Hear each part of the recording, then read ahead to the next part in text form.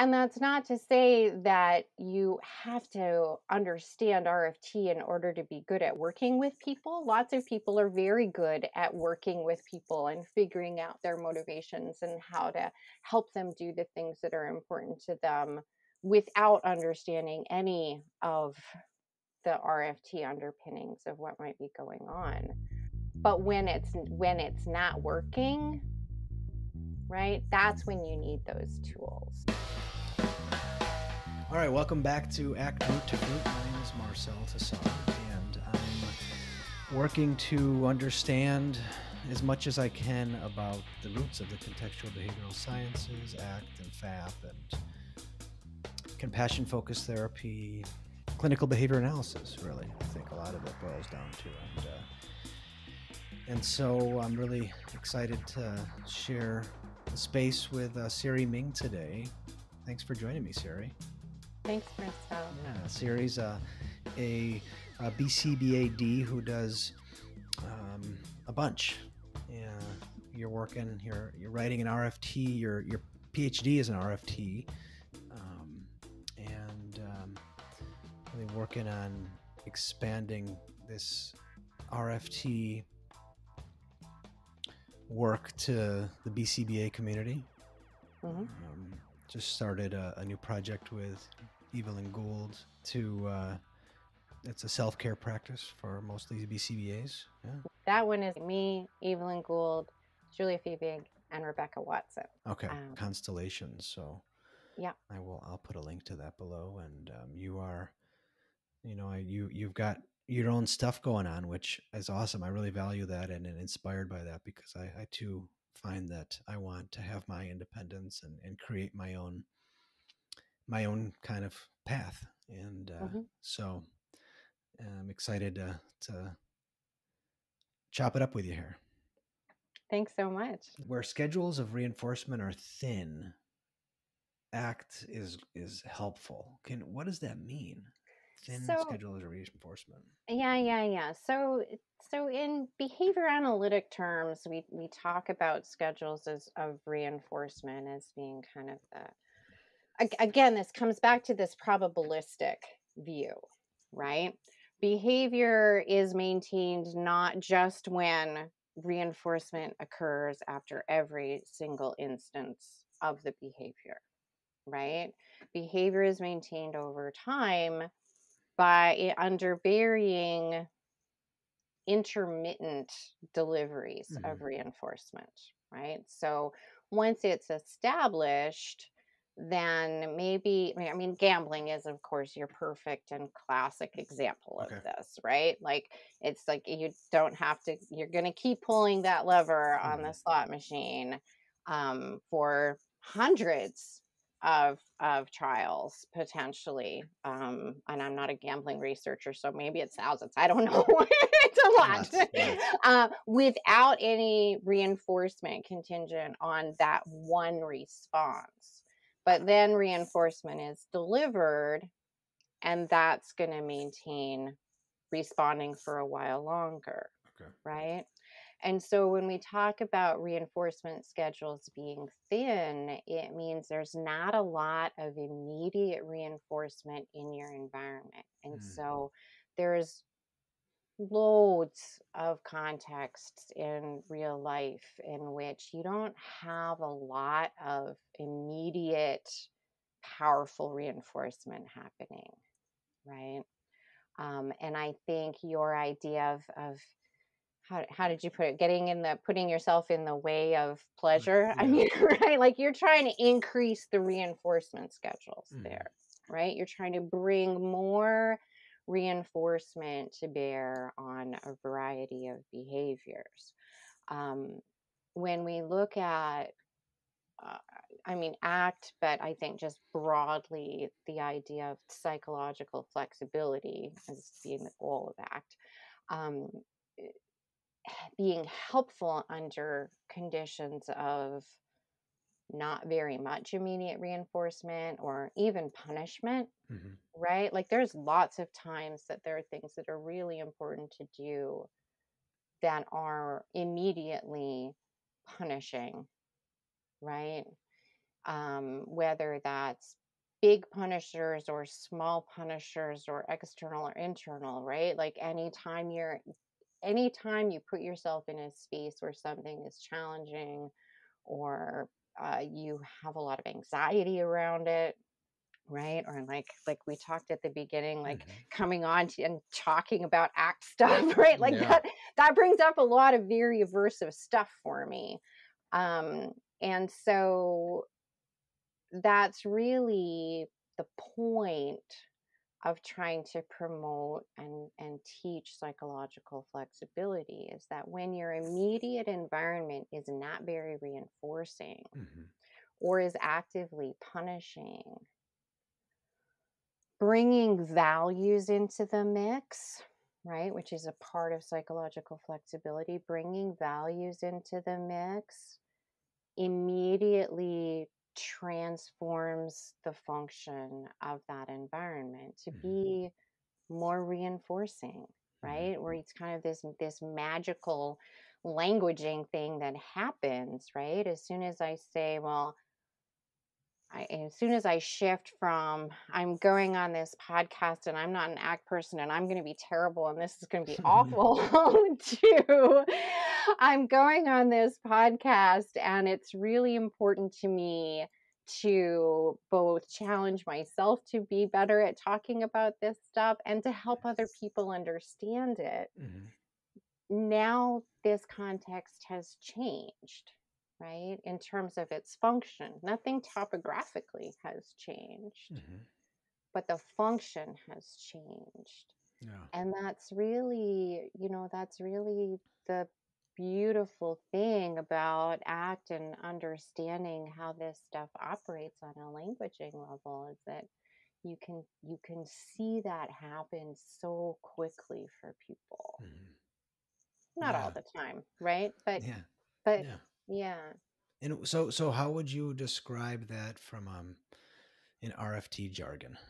So in RFD, well, let's okay. The Well, values component. the values component, right? So when we look at kind of the RFT jargony piece of psychological flexibility, there's a bunch of stuff happening, and there's lots of ways to unpack this.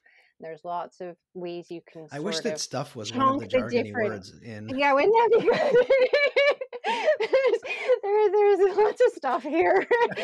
um, and there's lots of ways you can categorize these. It's a very complex skill set, Hmm. right? And in behavior analysis, we talk a lot about complex composite skill sets being made up of component skill sets, right? Okay. That kind of interact and build on one another. And Hmm. so we can kind of chunk those component skill sets in a lot of different ways, but the way that Evie and Julia and I have kind of landed on as being the way we're going to talk about it, for at least from an RFT perspective, is looking at psychological flexibility starts on we can't even talk about this linearly, right? This is where the Cantor thing comes in. It's like this is all kind of happening at once. It's not Yeah. a stepwise process, right? Yeah. But we're hierarchically framing. So we're categorizing something as being a part of me, right? I'm hierarchically framing my behavior. I'm hierarchically framing my values, right? The things that are important to me in relation to the deictic I. So I'm saying that these things are a part of who I am. They're not the entirety of who I am, but they are a part of who I am, Okay. right? I'm also deriving rules related to valuing.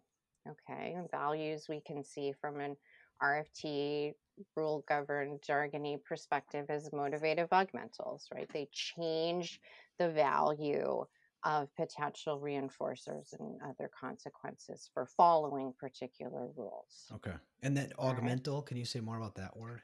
Yeah. So a motivative augmental, right, acts to augment other rules, Okay. right? So it changes. So let's back up a little bit, right? So if we look at a rule very basically as being a And in let's get simple and just say it's sort of an instruction Hmm. that I've given myself or somebody else has given me, and I don't have to necessarily have contact with the direct contingencies of following or not following that rule because I have fairly intact language and a history of following rules. I can follow that rule, right? And part of rules is the consequence that comes from following that rule, right? If you look both ways before you cross the street, you're less likely to get hit by a car, Hmm. right? If I come on a podcast about ACT, I will be terrible and I won't be able to say anything of value to anybody, right? Those are both rules, Hmm. right? Those are both rules that either somebody has told me or somebody, or that I've generated for myself out of all kinds of stuff, Yeah. right? Yeah.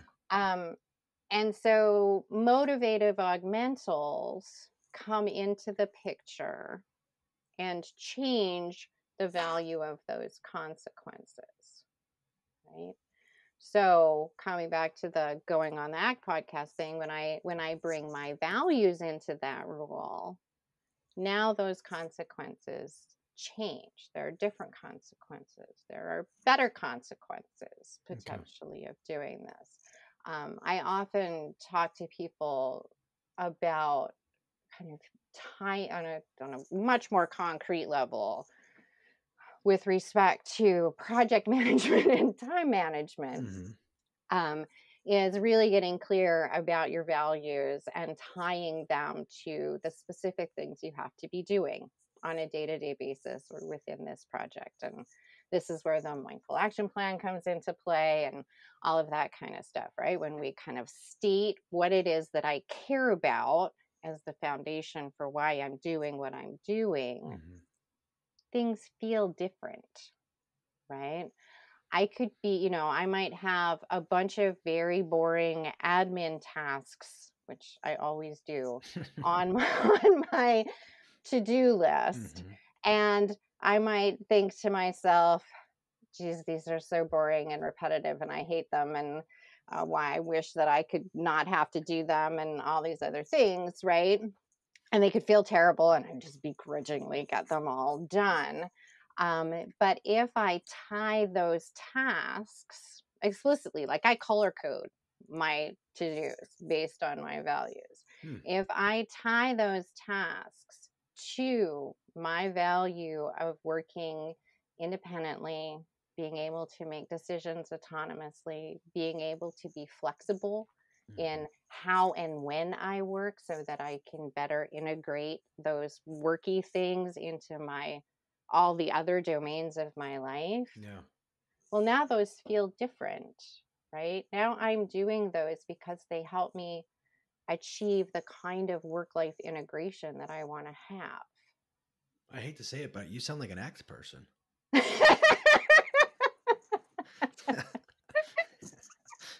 Well, thank you.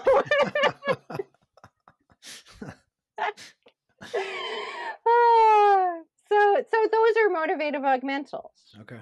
right? Those statements of my values as tied to the rules about what I have to be doing today Okay. So I'm accessing change. that. I'm accessing Yeah, that through language. exactly. Yeah. Exactly. Hierarchically framing. Right. So if these values are a part of me, Hmm.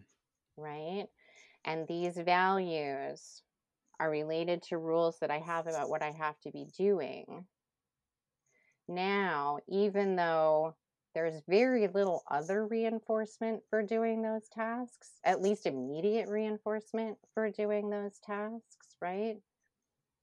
Now I have reinforcement available to me through my own languaging, right? Okay. The function of those tasks has changed. It becomes intrinsically reinforcing to, I mean, that's part of our definition of valuing, right? It's these are intrinsically reinforcing patterns of behavior now, Hmm. Yeah. right? So that's the motivative augmental piece, right? It transforms the function of stimuli in this context. And then that allows me to either persist in this behavior, right? to do those admin tasks, because I know there are many reasons why they need to be done, and they're a part of how I do my work, um, or to change it, right? If I have something on my to-do list that I'm like, there is no purpose on earth for me to be doing this except that somebody else told me I needed to do it, Mm-hmm. right? Well, then maybe I'm going to change that behavior, right? Maybe in a task kind of context, maybe I'm going to delegate that behavior to somebody else, Mm-hmm. right? In a more life context, maybe I'm just going to stop that, right? If this serves no purpose, then why am I doing it this Mm-hmm. way? What function are the different colors serving for you? So those are essentially contextual cues that specify a particular relation between my value. So my values, I'm looking over here because they're actually like right there behind me, My right? values are there. They're right there. They're out, visible, functioning as discriminative stimuli and contextual cues for me, right? And one says, I value independence and autonomy in how I work, Mm-hmm. and the flexibility to work when and how I want to in supporting myself and my kid. And Mm-hmm. then, so that's pink. And then right next to it is in pink sticky notes, admin tasks and Yeah. billing and website maintenance and documentation and all of those kinds of things. And so, like, I have green ones that are about, dissemination and contributing to shared knowledge, and blue ones about kind of Wow. teaching and growing a healthy next generation of behavior analysts. And so I really try to, it just makes it makes those value statements so much more salient in tying them to the things that I'm doing on a day-to-day basis, right? They're not just something I have to remember. Mm-hmm. Huh. And do you find yourself seeing those colors randomly and thinking about your values? Well, I do now. I Every so often I run out of that color of sticky note and I have to change it up so, Okay. All right. so that it's not rigid. It's not rigid, Yeah. Yeah. Marcel. It doesn't have to Okay. be Okay. pink. I'm sorry. I'm sorry. No, it's okay. I mean, I do a lot of things that way. I have this little time tracker device. Yeah. It's called Timular, and on each side of it, it has different colors tied to the different activities that I'm trying to track Oh. what I'm doing, and then Okay. it like gives me a little uh, behavior analysts are very into graphical Yeah. Yeah. displays of data. So it gives me a nice color coded chart So of you where I move the spent my device time. around when you're doing Yeah, something. yeah. So like it you just kind of set it, and whatever is on top Uh huh. is the category of things that you're tracking. And It's very you cool. write on there. And That's your you write handwriting. on there. Yeah. Okay. It comes with like a little pen, and it comes with other Wow. stickers, but I just color coded it with my own stickers. Huh. Very cool.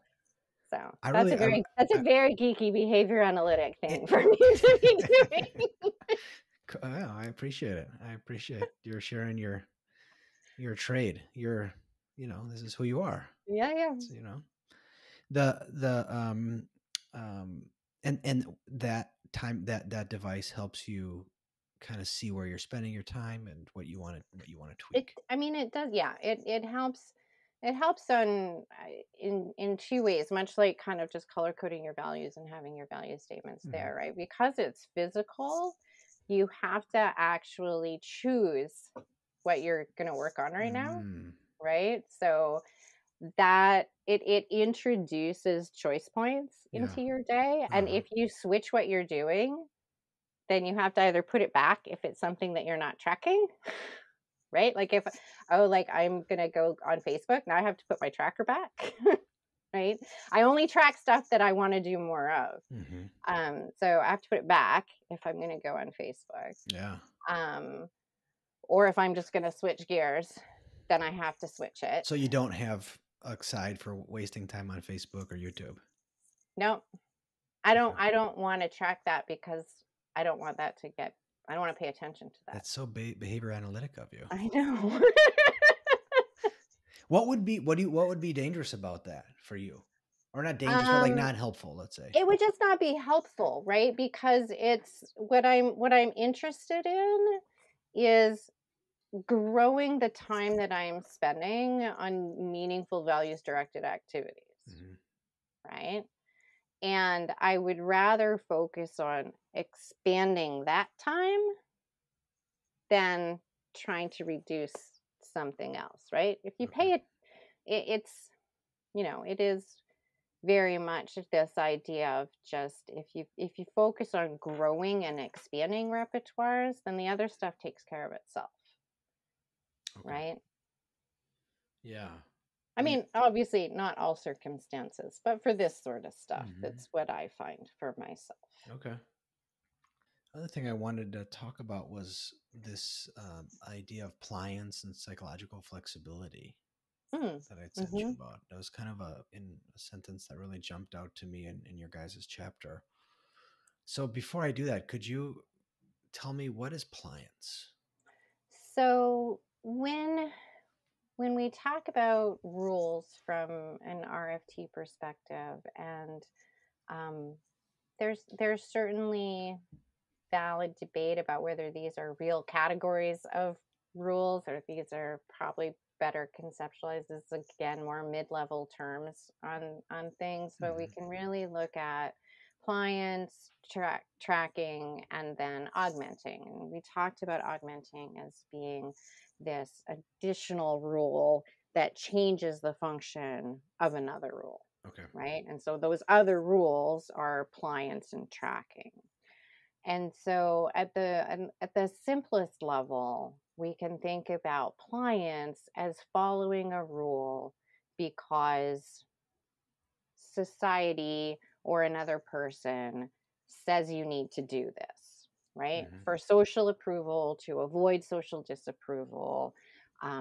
These are rules that are necessary for the smooth functioning of society. If everybody decided that, oh, I don't really need to stop at a red light, that I'm going to be creative in my driving behavior, Hmm. right? That would be really bad. Hmm. We need to follow the rules of the road because that's what everybody has agreed to do, Okay. right? Yeah. And so and with little kids, like whenever you feel yourself just saying to your kid when they ask you, well, why? And you say, because I said so, you're teaching them pliance, Hmm. right? And that's important. It is actually important to follow rules Yeah. because they are the social expectation of what needs to happen right now, Yeah. Yeah. right? So it's not that pliance is bad, it's just that pliance has a particular function. Hmm. Hmm. And then tracking is following a rule because of something other than just a social expectation, that there's an actual environmental consequence for following this rule. Okay. Okay. Like And like a brick flying at my head. I should move my head.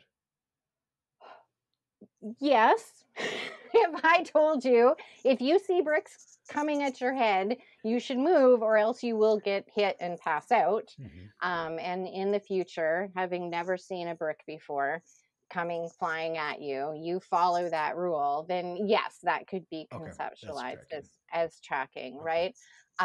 Of course, in that particular example, there are other reasons why you might reflexively move out Okay. of the way Well, of a so I brick, probably right? stopped you short from giving a good example of tracking. No, Cut you that's off. okay. Right? So if somebody tells you that, let me think here. I feel like my students have always come up with better examples on the fly than I ever do. So if somebody tells you that, you should get 10,000 steps a day in, and Mhm. that's the thing you need to do because Yeah. I said that's what you need to do, right? Is because that's important.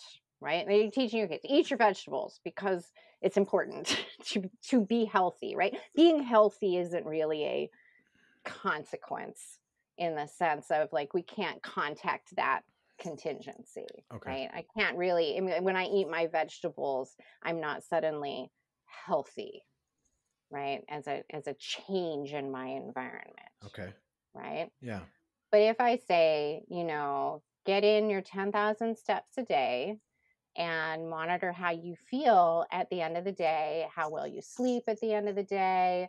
I'm telling you that if you get in all your steps, you're going to sleep better. You're going to wake up more refreshed. You're going to start feeling more cardiovascular capacity, whatever it happens to be. Mm-hmm. Right now, I'm telling you, these are the things in your environment that should be the outcome of this, not just some vague, we've agreed that this is the thing everybody should do, Okay. or you eat your vegetables to your stouts so that you can be healthy.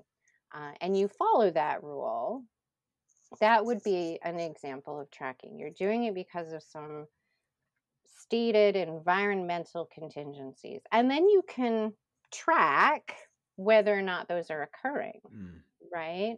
And you can change on that basis. There's always an interplay between following a rule and coming under the contingencies of following that rule, right? You end up being shaped by those actual environmental consequences too. So it's never this pure one thing or another, right? Um, so appliance is kind of doing things because you're supposed to, and tracking is doing things because it works, right? And doing things because this works for you in this particular environment, right? And you notice that, right? The difference between just somebody telling you to take an umbrella today for no particular reason other than I said you should always be prepared. Always be prepared. And somebody saying, take an umbrella because I saw on the weather that there's a 100% chance of rain this afternoon, right? You're tying it to actual environmental contingencies rather than some vague notion of always be prepared. Okay. So when it comes to psychological flexibility, right, a lot of rigid behavior results from pliance, right? Where I'm just doing things because I'm told to do them. I might tell myself these things, right? But there's no real environmental outcome of doing them that is immediately influencing my behavior.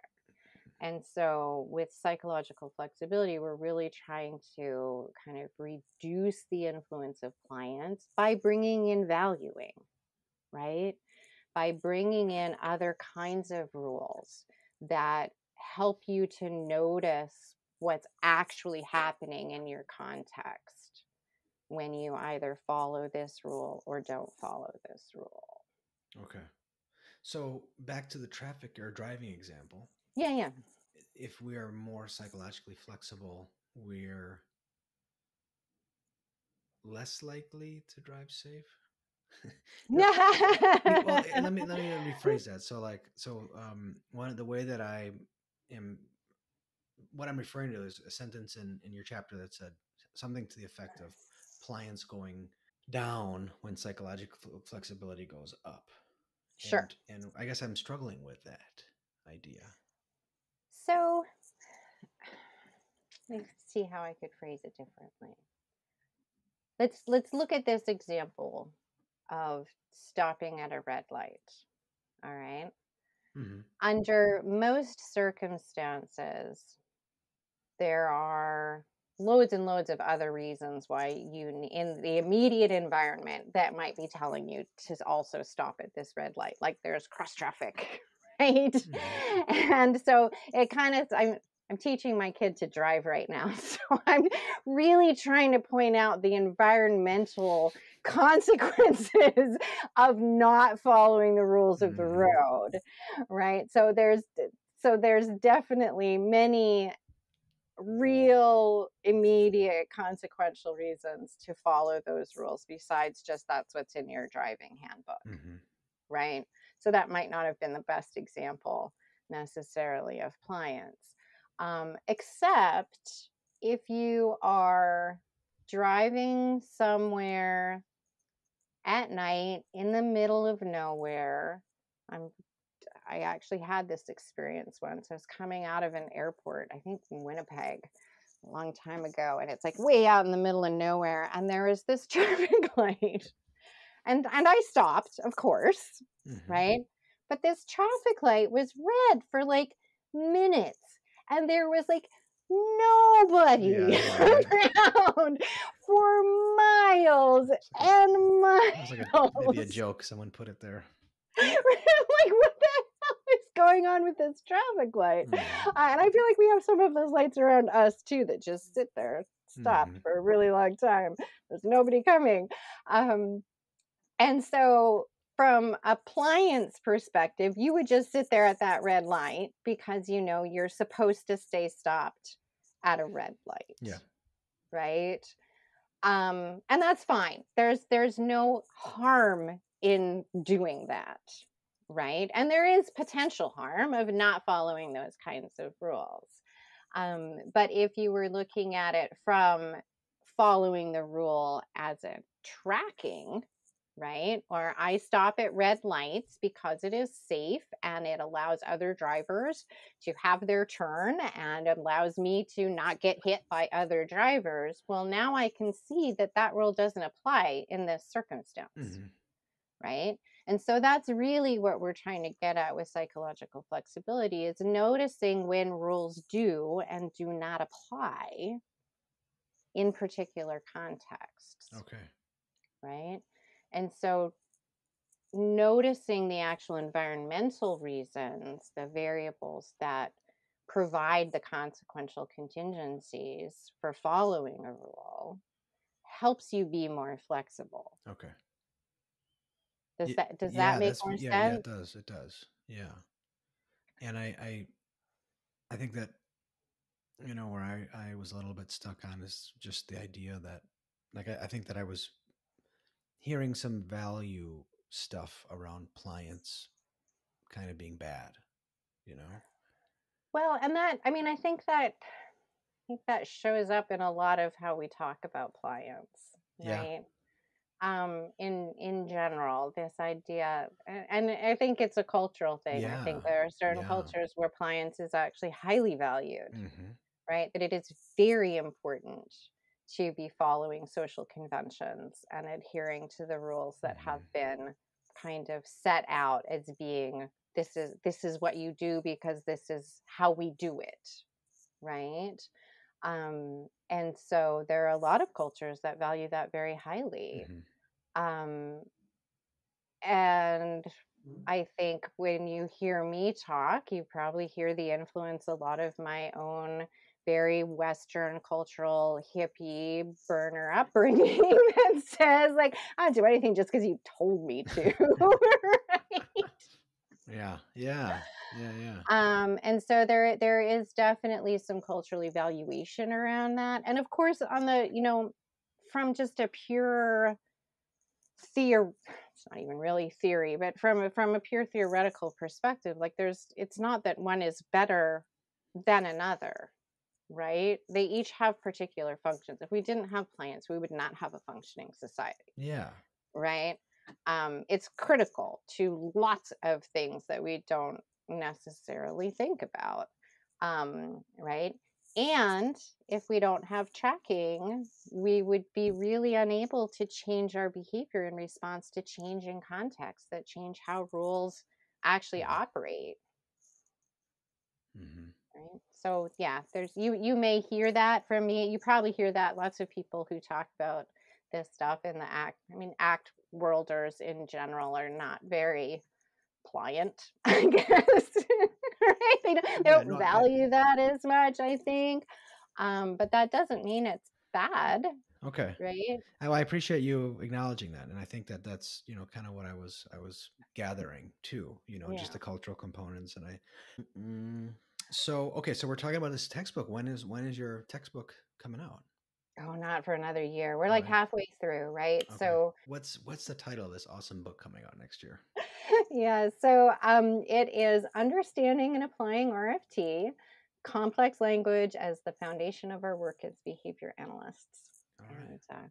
And our pet name for it is frame by frame, because we think of these as the building blocks Ah, of all of our work. But I also want to give a shout out and a plug for some other work that I'm doing yeah, with please. Evie and Julia and another colleague of ours, Becky Watson, because right. We just launched in January, but we have developed an online community of practice and workshop space for behavior analysts that we have started Yeah, I doing saw that. self-care workshops, and then I'm doing an RFT and early intervention coaching group. So we're very, very excited about that. Nice, nice. So yeah, I'll put a Yeah. link below for Yeah, that. please And do. And then Evie and and you I are doing, sorry. no, go ahead, And go then ahead. Evie and I are doing a workshop for ABAC Live on psychological flexibility, and that's the end of April. Okay, I yeah, think April so 23rd. Yeah. yeah, yeah, we'll be up and running by then. And you also do work with BCBAs around licensure, right? Yeah, certification. Certification. Okay. So a lot. So I do supervision towards certification. Although that has become less and less a focus of my practice. Okay. I do that primarily, really almost exclusively with people who are in other countries, who don't have access to supervision. Um, so I do that a little bit, and then my practice with BCBAs has really shifted more over the last few years towards coaching either around RFT and early intervention or more around just larger practice issues, complex case consultation kinds of things, or working with people who are, I guess, at a choice point in what they're doing, trying to Hmm. figure out kind of what's next in their career and their practice, and wanting some support in clarifying values and really moving forward from that standpoint. Cool. Cool. So, yeah, Well, I'll put all your data below, thank and you. I'm excited to bust out some highlighters later today. Maybe I'll get some scented ones that help. You know. There you go. Yeah. Transform those functions. um, and I also just want to mention, we got a group going, doing some groups with Luke Vandenberg, some FAP training groups, which are in part Nice. to learn FAP, in part to work on the experiential part of this work, and then also for folks who are interested in running groups.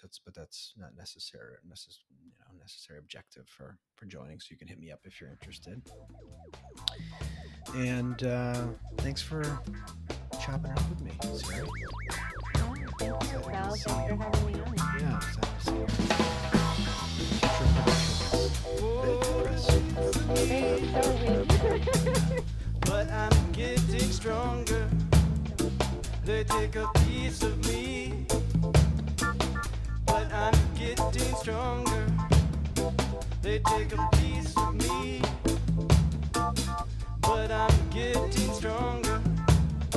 They take a piece of me. But I'm getting stronger.